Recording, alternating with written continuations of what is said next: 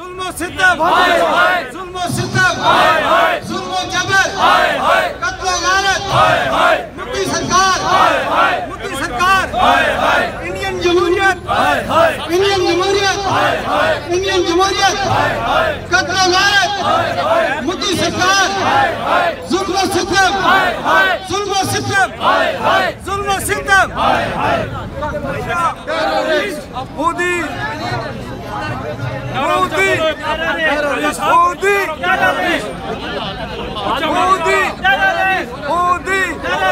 India,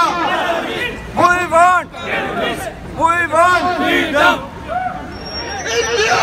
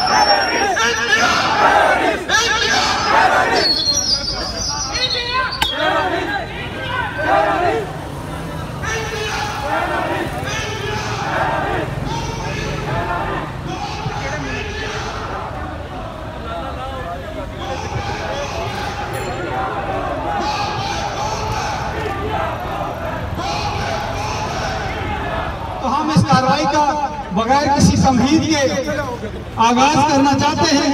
तो मैं चाहता हूं कि एक एक करके हम 6-7 मुकर्रर हैं वो उनको दावत देंगे ताकि इस कार्य खैर को इख्तिताम तक पहुंचाया जा सके। तो सबसे पहले je demandais de l'annexion du Cachemire par l'Inde. Le 5 août 2019, au mépris des règles élémentaires, au mépris du droit international, le Premier ministre extrémiste hindou a décidé de rayer le Cachemire en l'annexant à l'Inde. Tout d'abord, c'est une décision illégale parce que la constitution indienne garantit au Cachemire son indépendance, son autonomie. La constitution indienne, depuis 1949, permet à ce peuple d'avoir sa propre autonomie. Je ne sais pas par quel mécanisme, par quelle folie, un Premier ministre a décidé, au mépris des règles élémentaires, du droit et de la morale, de rayer et d'annuler l'article 370 de la Constitution indienne. Pire encore, il essaye de provoquer parce qu'aujourd'hui, il a décidé de transformer une mosquée cachemiri en un lieu de culte hindou. Il a volé, il a anéanti le droit qui était octroyé au peuple cachemiri en le bafouant de la pire des manières. Alors maintenant, qu'est-ce qu'il vous reste à faire?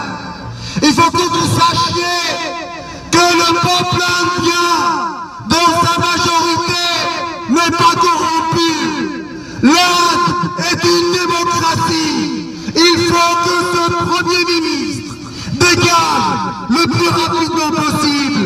Il faut que son Premier ministre puisse retrouver la raison et tout simplement autoriser au Cachemire de retrouver l'antériorité et la liberté Libérez Cachemire. Libérez Cachemire. Libérez Cachemire. Une dernière chose également. Aujourd'hui, la provocation continue parce qu'on essaye d'humilier ce peuple.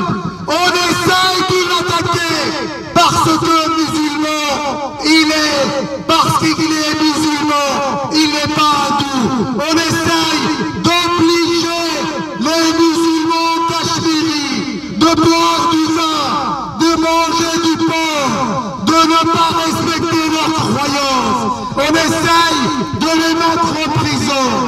Cette méthode n'est pas légale. Cette méthode n'est pas juste. Votre combat est honorable. Il ne faut jamais baisser les bras. Vous êtes sur le bon chemin. Alors qu'est-ce qu'il nous reste à faire? Nous, défenseurs des droits de l'homme, nous, Européens, nous sommes en difficulté quelque part. Mais ça ne durera pas. Aujourd'hui, l'Inde essaye d'amadouer la France en achetant quelques rafales, des avions que personne n'a voulu acheter. Seul l'Égypte et l'Inde les ont achetés. Alors, je m'adresse à M. Macron, notre président, pour lui dire qu'on ne peut jamais établir de bonnes relations avec quelqu'un qui viole les droits de l'homme. Quelqu'un qui viole les droits de l'homme finira par violer les accords que nous avons entrepris avec lui. Alors, peuple cachemiri, peuple assoiffé de liberté, peuple assoiffé de démocratie, l'heure des tyrans arrivera. Ces gens-là auront à payer un jour de leurs crimes, car il s'agit d'un crime contre l'humanité, un crime contre les musulmans, où les libertés fondamentales ne sont pas respectées. Alors, tenez bon, la liberté, vous la hissez. Alors, bravo à vous démocrates, et bravo à tous les Cachemiris. Merci. Je m'appelle Inamullah Sayed et je suis président de United Pakistani Pashtun Ittihad Europe. Et aujourd'hui, je suis sorti pour le Cachemire avec les Cachemiris, la solidarité avec les Cachemiris parce que la situation là-bas, il est horrible. Il est en cage, il est en siège, il est dans une prison depuis un an là. Il y a le confinement, il y a le couvre-feu, il y a l'enlèvement des enfants, il y a le viol des femmes, il y a le blocage des réseaux d'Internet. Il manque de la nourriture, il manque de médicaments. Donc là-bas, la situation c'est horrible. Et nous, on a expérimenté à peu près 2 mois le confinement et on était failli devenir fous. Donc aujourd'hui, on peut ressentir comment les gens de Cachemire, de cet endroit-là, depuis un an qu'il est dans un cage, comment il peut se ressentir. Donc c'est pour ça qu'on est sorti ici. Aujourd'hui, on est sorti et on demande le monde entier que les violations de droits de l'homme, qui est depuis à peu près 70 ans en Cachemire, mais le monde, il a oublié cette région. Nous, on veut que tout le monde il parle, il se lève le va pour les Cachemiris. Et parce que là, depuis 2014, il y a un gouvernement ultra extrémiste, une personne qui est venue sur la tête de l'Inde, qui est maintenant, on peut dire, que la plus grande démocratie du monde. Il ne reste plus en démocratie, il n'y a plus de sécularisme. C'est un gouvernement fasciste. Le RSS, le fondateur de RSS, c'était des gens qui étaient inspirés par Hitler. Et le RSS, il était inspiré par nazi de l'Allemagne. Ça, c'est des gens, normalement, qui a maintenant une partie politique qui s'appelle BJP et qui est le gouvernement actuel. Et c'est pas juste, normalement, il a commencé, en fait, de traiter tous les minorités en Inde, comme les gens qui n'existent pas, qui n'ont pas un corps dans cette part du monde. Et la démocratie, on voit que ça mord là-bas. Donc il peut que les gens ils réagissent. Après il sera trop tard. Parce que la même situation il est commencé là-bas que la situation était en Allemagne avant la Deuxième Guerre mondiale. La situation en Inde aujourd'hui, elle est pareille comme la situation était des Juifs en Allemagne avant la Deuxième Guerre mondiale. Aujourd'hui, les Cachemiris, il a appuyé leur voix. Ils enlèvent leurs enfants, ils le torturent, ils l'enlèvent dans les autres États. Et ils torturent les enfants de leur famille parce qu'ils ne veulent pas où ils parlent contre le gouvernement. Il a aboli l'article 370. C'est le gouvernement il est allé contre leur constitution, contre l'UNO, les résolutions de l'UNO pour le Cachemire. En 1947, l'UNO il a donné le droit, le Cachemire pour self-determination, pour donner le voix à ces gens-là. Et ils ont dit que c'est eux qui vont décider que soit ils vont aller avec le Pakistan ou l'Inde. Mais aujourd'hui, nous, on dit que soit l'Inde ou le Pakistan, non. S'ils vont rester indépendants, ça nous gêne pas. Mais il faut que ces gens-là, ils se calment. Maintenant, c'est le cauchemar de ces gens-là que ça finit. Moi, j'ai montré quelques vidéos ici à mes amis français. Il m'a dit qu'on ne peut même pas voir ces vidéos. On peut croire ça, que les gens qui ne peuvent pas voir les vidéos, les gens de Cachemire, les enfants, les femmes, ils le voient. Ils le voient et c'est eux qui tolèrent ça.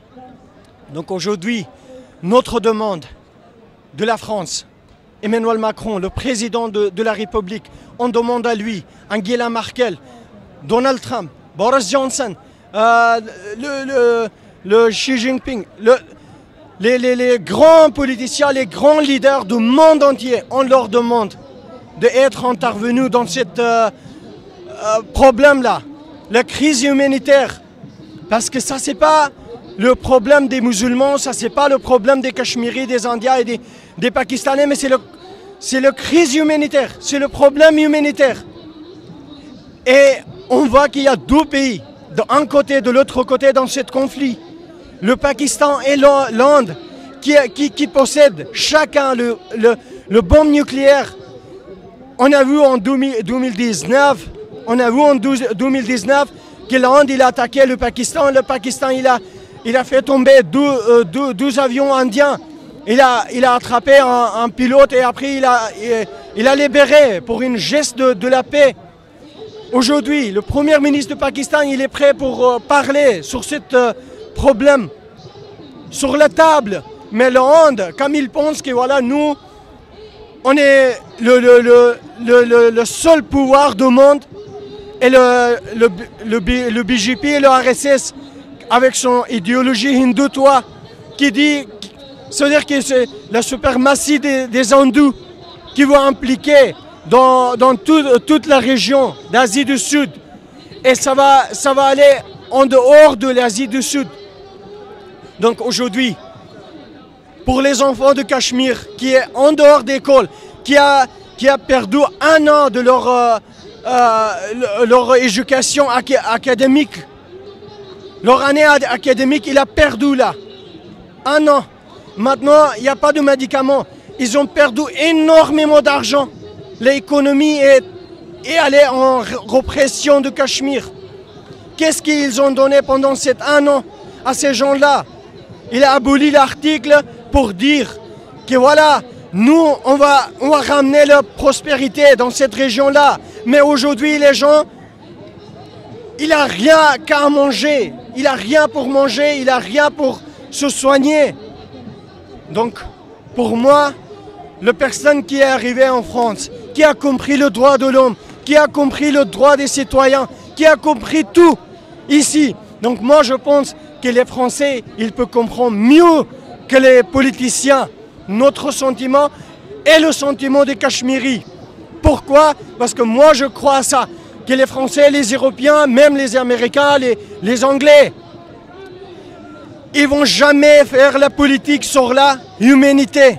Ils vont jamais faire ça. Donc aujourd'hui, notre demande c'est ça, que les gens ils doivent réagir vite sur le conflit de Cachemire, sur ce siège de Cachemire. Aujourd'hui, ils n'ont même pas l'accès à l'Internet. Donc, ils ont coupé du monde depuis l'année dernière. J'espère que notre voix, ça va aller vers les gens et qu'ils vont venir et qu'ils vont élever le voix avec nous. En fait, il y aura le 15 août, c'est la jour d'indépendance de l'Inde. Donc nous, on va célébrer ce jour-là comme le jour noir. Parce que ça, c'est le jour d'indépendance pour l'Inde, mais ça sera le jour noir pour les Cachemiris. C'était ça, le temps que l'Inde, il a oppressé en 1947 les Cachemiris. Et depuis ce jour-là, et comme nous, on demande aussi l'UNO, qu'il peut élever votre voix. Il peut parler avec les nations. Sinon, ça sera trop tard. Et on a déjà vu ça aux Première Guerre mondiale et surtout aux Deuxième Guerre mondiale. Parce qu'on n'a pas réagi vite.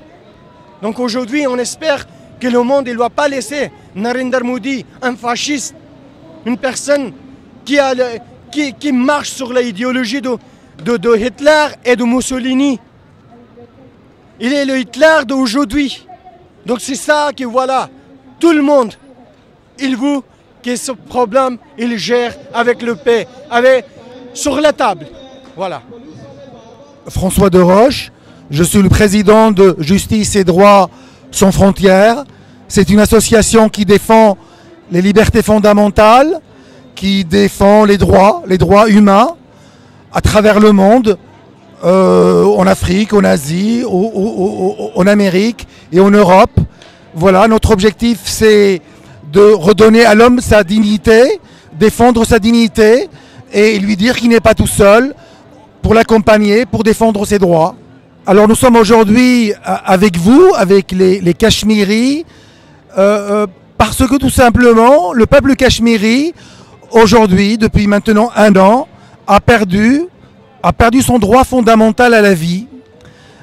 Il y a 1 an, jour pour jour, c'était le 5 août 2019, on a un président, un premier ministre, pardon, extrémiste, hindou, qui a décidé, comme ça, contrairement aux règles élémentaires du droit, contrairement au droit fondamental et aux libertés fondamentales, il a décidé de supprimer un article qui est l'article 370 que pourtant la constitution indienne défendait. C'est-à-dire c'est le droit à l'autonomie du Cachemire. Le Cachemire depuis 1949 bénéficie d'un droit à l'autonomie, à l'indépendance, à l'autogestion, à l'autonomie. Et ce droit n'a jamais été remis en cause, ni par le Pakistan, ni par l'Inde, ni par aucun autre État. C'était sauvegardé par le droit international et par cette constitution indienne qu'il a inscrit dans son livre d'or. Et aujourd'hui, je ne voudrais pas attaquer le peuple indien parce que le peuple indien, il est profondément démocratique et j'ai beaucoup confiance dans ce peuple indien qui a garanti au Cachemire ce droit à l'autonomie depuis maintenant 71 ans. Mais on ne sait pas pourquoi, il y a un homme qui un jour qui est arrivé, a décidé sur son bureau, sans consulter même le Parlement indien, a décidé de supprimer ce droit. Nous, on dit que ce qui a été fait ne respecte pas le droit international, il ne respecte pas le droit élémentaire du peuple indien et il ne respecte pas la constitution indienne. Donc aujourd'hui, il faut que chacun retrouve la raison, que le peuple le peuple cachemiri retrouve son autonomie, son droit à s'autodéterminer tout seul, son droit à vivre en paix et à exercer sa religion, parce qu'aujourd'hui, qu'est-ce qui se passe? On est en train de pourchasser les musulmans parce qu'ils sont musulmans. On est en train de pourchasser les Cachemiris parce qu'ils sont musulmans. Et on a déclaré la guerre à l'islam. Et si on veut avoir une forme de paix sociale à travers le monde, il faut qu'on puisse combattre tous ceux qui attisent la haine, tous ceux qui appellent à tous ces pyromanes comme ce Premier ministre indien.